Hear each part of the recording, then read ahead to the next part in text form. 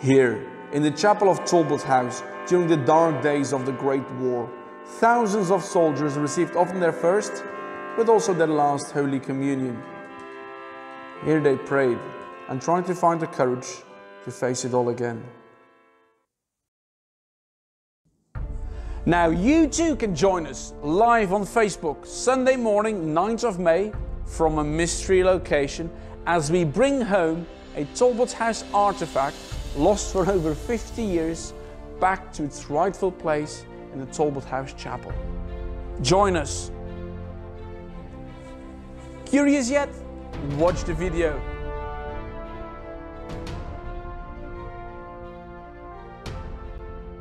Away from the turmoil of the Battle of the Ypres salient, the town of Poperinge developed into the nerve centre of the British sector. On 11 December 1915, Army chaplains Philip Tubby Clayton and Neville Talbot opened an every man's club in the heart of this bustling town. It was an alternative place of wholesome recreation, where all soldiers, regardless of their rank, were welcome.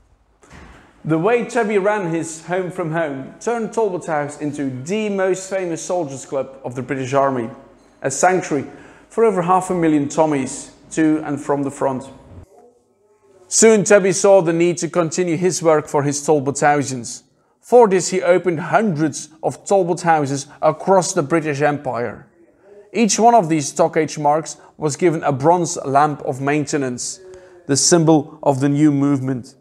It was lit at every meeting when members celebrated the simple ceremony of light, remembering the sacrifice of the elder brethren. In the summer of 1929, the house was put on sale by Maurice Cuvier.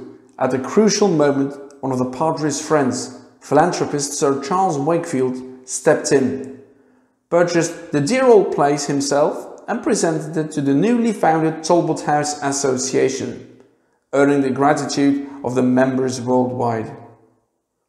Its board was made up of several prominent local Ypres and Poperinge volunteers and several British stock age members, including its president, Major Paul Slessor. They soon got the house renovated and the club up and running. Between its historic reopening on Easter 1931 and the eve of World War II, the old house welcomed over 20,000 pilgrims to their home from home in Flanders fields. By the late 1930s, Europe had become a different and a more dangerous place. Wardens Rini and Alida Berat, who listened to the radio almost daily, were very much aware of the looming threat. Stock age members were recalled home at the utmost urgency, which led to the heartbreaking scenes as recorded by Arthur Denier. I shall never forget the scene, René carrying my bag to the station, nearly the whole population of Pop to see me off, Alida in tears, and I saying that I should be back in a week or two with his regiment. When the British troops massed on the Belgian border, Rini and Alida got the house ready to welcome their British liberators once more. Rini was even hiding supplies and cigarettes for them. But as the clouds darkened, the house was used by the Imperial War Graves Commission as an evacuation hub. Commission Gardener Lawrence Dawson wanted to get his Belgian wife, invalid mother-in-law and 12-year-old daughter Joyce away to England. On their way to Calais, they stayed the night at Talbot House. Despite the surrounding mayhem of a town packed with refugees and the danger of air raids, Dawson couldn't resist the professional appraisal of excellent conditions of gardens and grounds. One could see the caretaker took a pride in his work. A week later, the situation became critical. There was enormous turmoil in and around Poperinge. Roads were clogged with refugees and troops all trying to get out of Belgium. On the 24th of May, enemy bombers appeared overhead. At the time, future SOE operative Elaine Madden was just 17 and recalls seeing thousands of people wandering about the streets and at night sleeping on the pavements. You couldn't get any food and they were simply starving and going mad. On Friday we were bombed for the first time.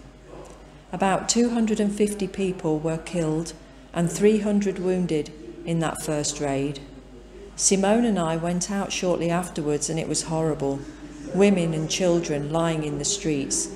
We saw a head lying in the gutter and legs and arms lying about.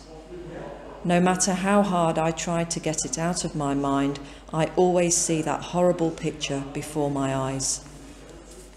Finally, after a long wait, WWII members from all over the world got the news that the old house was still standing. A WWII team made up of several padres and wardens joined the British Expeditionary Force to run WWII clubs for the troops. They ended up assisting countless refugees as well. Several of the padres were arrested upon leaving the house. They spent the war in a prisoner of war camp. The arrival of the Germans in Popperingen on 29th of May 1940 brought about the immediate occupation of Talbot House. At first the soldiers, of whom the majority were Austrians, only used the garden house. Wardens Rini and Alida stayed on duty and guarded things jealously. One of the men billeted at the house at the time was Obergefreiter Otto Kuhn. He has since been back on a visit and we are now in touch with his family.